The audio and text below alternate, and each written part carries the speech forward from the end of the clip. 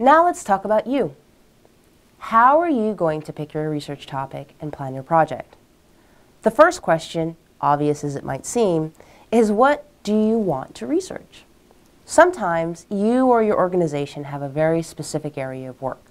Maybe you work on labor issues or refugees.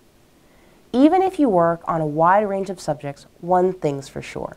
Everyone has a limited amount of time, energy, and resources.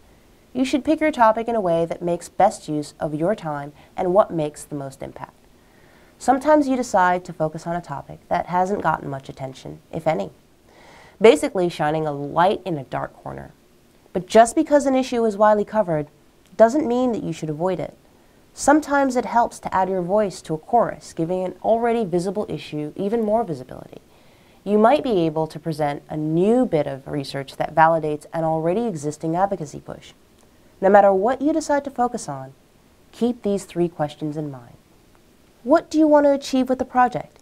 You should always know about the impact you can make and design your project for that goal.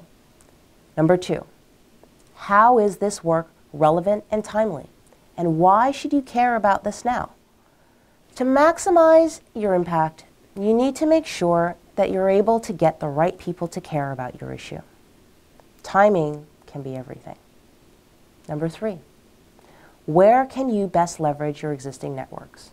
When you have existing connections and relationship in a certain area, that is a pretty good indication that you will be able to produce good work in that area. And you always need to keep in mind any potential negative implications of a project. The first principle of human rights research and reporting is do no harm. Will your reporting inflame an already tense situation? Will you get someone in trouble and put them at risk in some way? Will you create an excuse for human rights perpetrators to further violate human rights? There are always security and strategic concerns with any human rights project. And the more dangerous and volatile a country you work in, the more pronounced these concerns are. So, you always need to make sure the risks are minimized and the benefits of your work greatly outweigh the risks. Once you have a topic, you're going to want to think about what kind of research is best suited for your project. Most projects involve some level of secondary research. You will need to look at media reports and other human rights research.